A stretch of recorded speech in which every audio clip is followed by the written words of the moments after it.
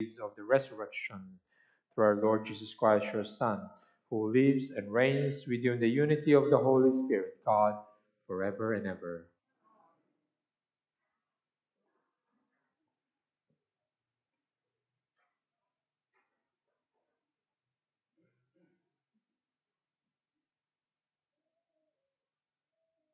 A reading from the prophet Isaiah. The Lord has given me a disciple's tongue, so that I may know how to reply to the wearied. He provides me with speech.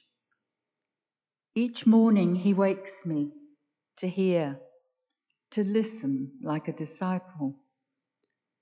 The Lord has opened my ear.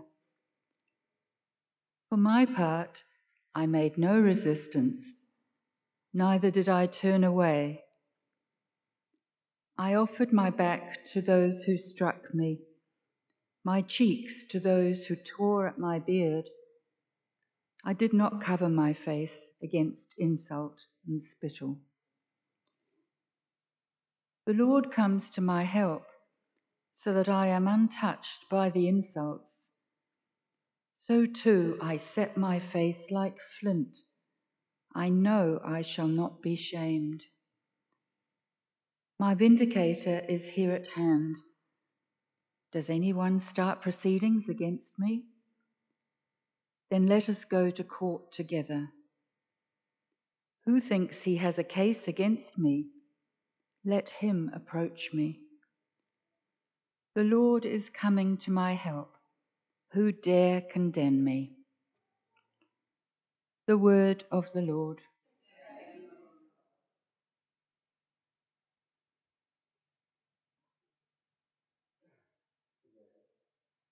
It is for you that I suffer taunts, that shame covers my face, that I have become a stranger to my family, an alien to my brothers and sisters.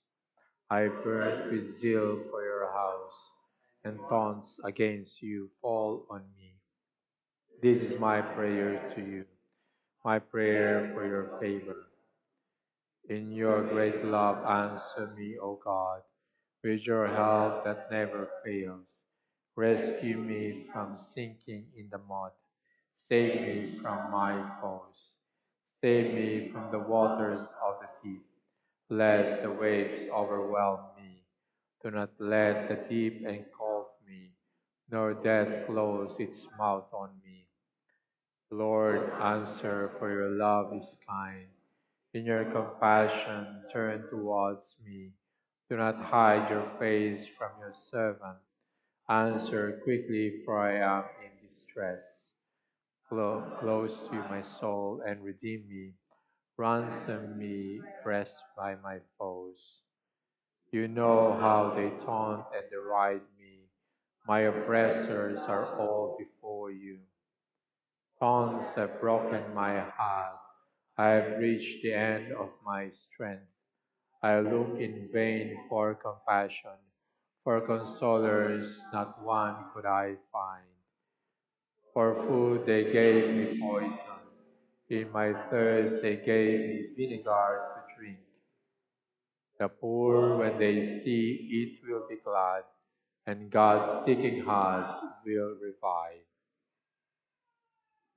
Glory to you, Word of God, Lord Jesus Christ. Faithful are King, obedient to his Father. He reigns from creation by the gentle one. Glory to you, Word of God, Lord Jesus Christ. The Lord be with you. A reading from the Holy Gospel according to Matthew. One of the 12, the man called Judas Iscariot, went to the chief priests and said, "What are you prepared to give me if I hand him over to you?" They paid him 30 silver pieces, and from that moment he looked for an opportunity to betray him. Now, on the first day of the unleavened bread, the disciples came to Jesus to say, "Where do you want us to make the preparations for you to eat the Passover?" "Go to so and so in the city," he replied, "and say to him, The Master says, "My time is near. It is at your house that I am going, that I am keeping Passover with my disciples." The disciples did what Jesus told them and prepared the Passover. When evening came, he was at the table with the 12 disciples, and while they were eating, he said, "I tell you solemnly, one of you is about to betray me." When they were greatly distressed and started asking him in turn, "Not I, Lord, surely." He answered, "Someone who has dipped his hand into the dish with me will betray me. The Son of Man is going to his fate, as the scriptures say he will. But alas for that man by whom the Son of Man is betrayed. Better for that man if he had never been born."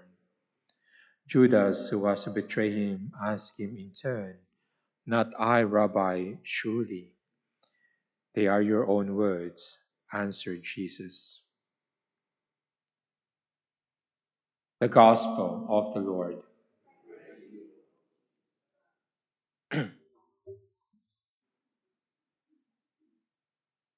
A lot of us knew Judas Iscariot as the one who betrayed the Lord, the one who's been vilified, and the one who perhaps carries so much of the guilt of betraying the Lord.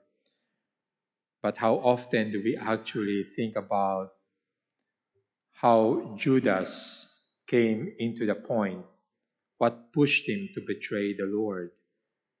And I suppose if we look deeply, we can somehow can relate to him as well.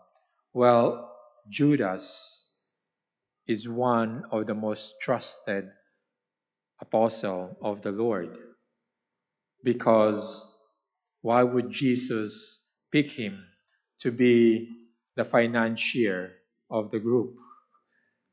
You wouldn't pick someone you don't trust to hold your money.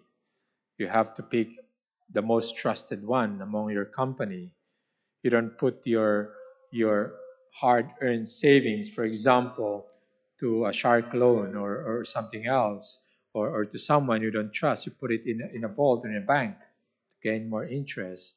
So Judas got a good sense of financial management kind of thing, and Jesus trusted him. And maybe Judas also have seen how Jesus could could be more than what he showed to people, because he himself have experienced and seen it. And maybe he was just pushing the Lord. Maybe he was saying, if I do this, maybe he will show not only to me but to all of us and to everyone who who deride him, who he really is, that he is indeed the Messiah. Maybe if I, somehow be the what we call the devil's advocate, can bring out the best in the Lord, and everyone else will believe. But of course, it came out that it is not his way, but the Lord's, not my own way, not our own way, but God's way. And have you actually thought that when the Lord said, "One of you have dipped, one of you," uh, it says here, "Someone who has dipped his hand into the dish with me will betray me." I guess everyone did, because they have to dip. Like when you eat finger food and there's one sauce, and you dip, everyone else will dip their pita bread or everything in that one dish. They might have done it too. So everyone is guilty. Everyone is guilty somehow going to betray the Lord, because somehow they all did. They all ran away from the Lord. Only very few people who stayed around. So let us, as we enter tomorrow's Easter Triduum, the Paschal Triduum, let us be conscious to allow God to be the one to show who He really is in our midst, and not to force him for our own sake. Amen.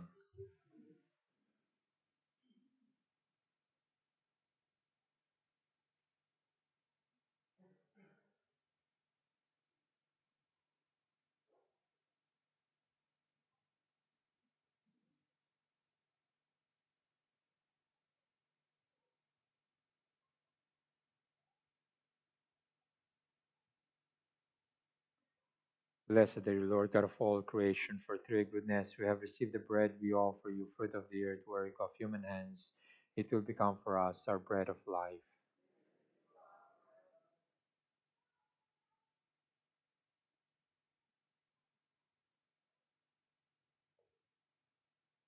By the mystery of this water and wine may come to share in the divinity of Christ, who humbled himself to share our humanity.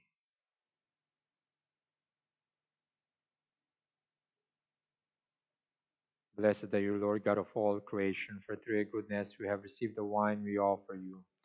Through the divine work of human hands, it will become for us our spiritual drink.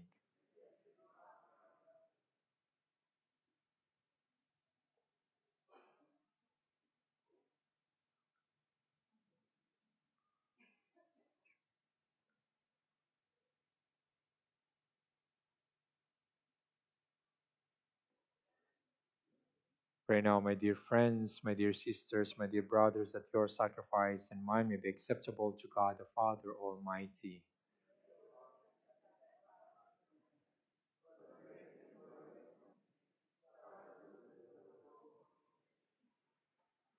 And thou hast, Almighty God, with a firm conviction that through your Son's death in time, to which the revered mysteries bear witness, we may be assured of perpetual life through Christ our Lord.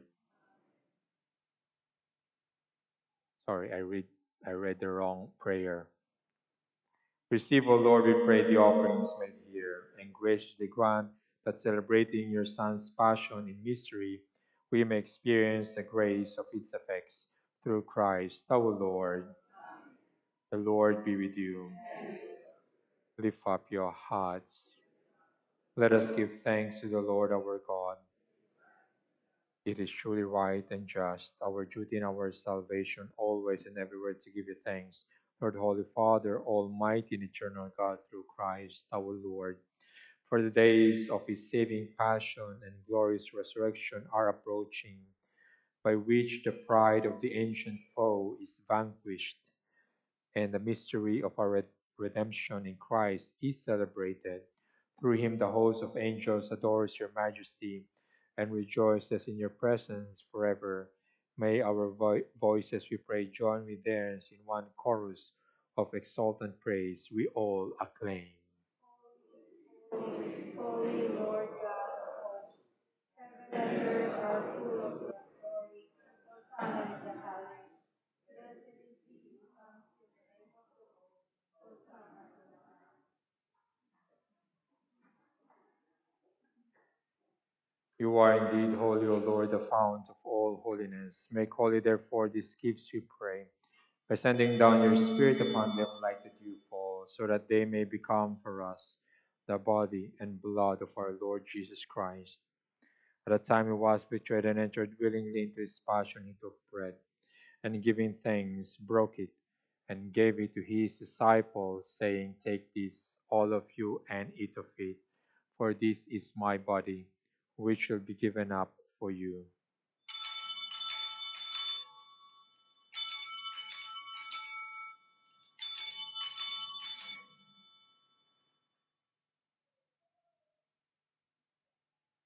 In a similar way, when supper was ended, he took the chalice, and once more giving thanks, he gave it to his disciples, saying, take this, all of you, and drink from it, for this is the chalice of my blood, the blood of the new and eternal covenant, which we poured out for you and for many for the forgiveness of sins. Do this in memory of me.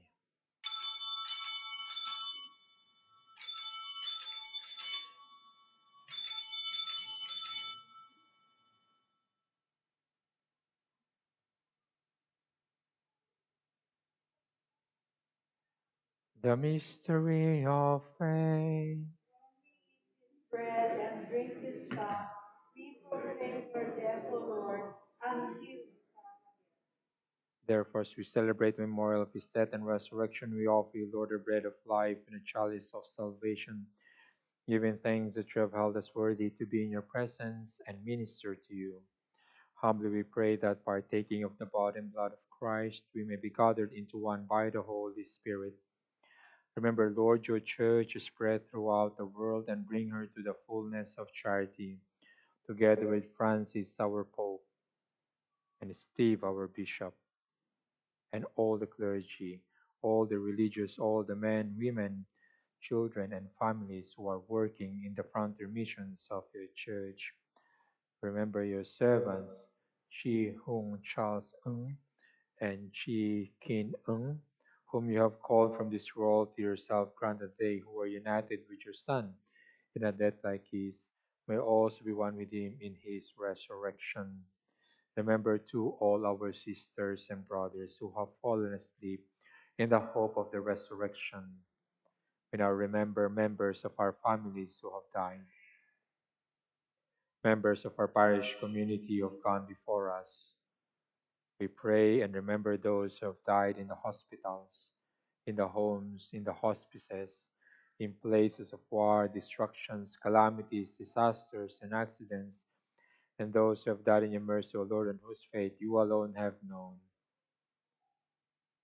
Welcome them all into the light of your face. Have mercy on us all, we pray, that with the Blessed Virgin Mary, Mother of God, with blessed Joseph, her most chaste spouse, with the blessed apostles, with Saint Mark, and all the saints who have pleased you throughout the ages may merit to be co-heirs to eternal life, and praise and glorify you through your Son, Jesus Christ.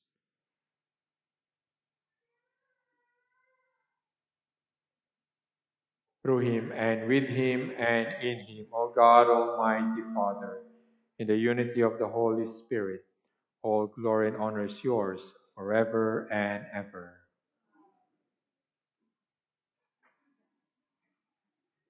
At the Savior's command and formed by divine teaching, we dare to say, Our Father, who art in heaven, hallowed be thy name. Thy kingdom come, thy will be done on earth as it is in heaven. Give us this day our daily bread, and forgive us our trespasses, as we forgive those who trespass against us. And lead us not into temptation, but deliver us from evil. Deliver us, Lord, we pray, from every evil. Graciously grant peace in our days, that by the help of your mercy we may be always free from sin, and safe from all distress as we await the blessed hope and the coming of our Savior, Jesus Christ. Lord Jesus Christ, you said to your apostles, Peace I leave you, my peace I give you. Look not on our sins, but on the faith of your church, and graciously grant her peace and unity in accordance with your will, who live and reign forever and ever. Peace of the Lord be with you always. We offer this peace to one another. Peace with you. Peace.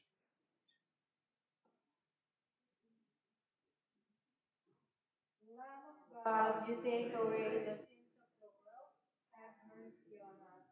Lamb of God, you take away the sins of the world, have mercy on us. Lamb of God, you take away the sins of the world, grant us peace.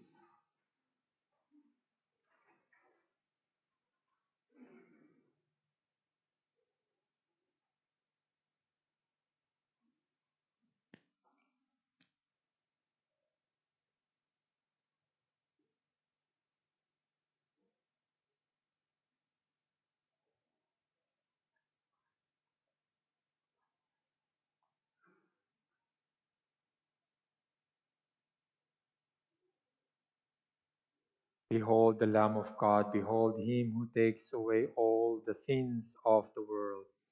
Blessed are those who are called to the supper of the Lamb. Lord, I am not worthy that you should enter under my roof, but only say the word, and my soul shall be healed.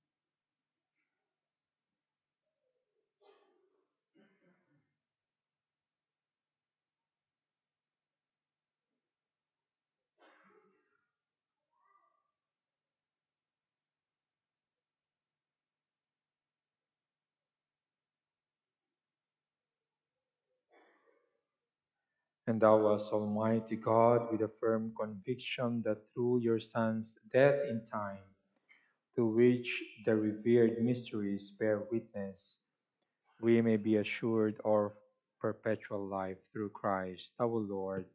Amen. Tomorrow there is no Mass because it's Holy Thursday. All right, so we will have the beginning of the Paschal Triduum in the evening tomorrow at 7 p.m. So have a blessed Paschal Triduum ahead. Uh, perhaps keep these remaining hours and until tomorrow, uh, part of your retreat to prepare yourself for the graces of the Easter Triduum. We all stand. The Lord be with you. Bow your heads and pray for God's blessing. Grant your faithful, O Lord, we pray, to the part to partake unceasingly to the Paschal mysteries and to await with longing the gifts to come, that persevering in the sacrament of their rebirth, they may be led by Lenten works to newness of life through Christ our Lord. May Almighty God bless you all, the Father, the Son, the Holy Spirit. We go in peace, glorifying the Lord by our witnessing. Let us kneel.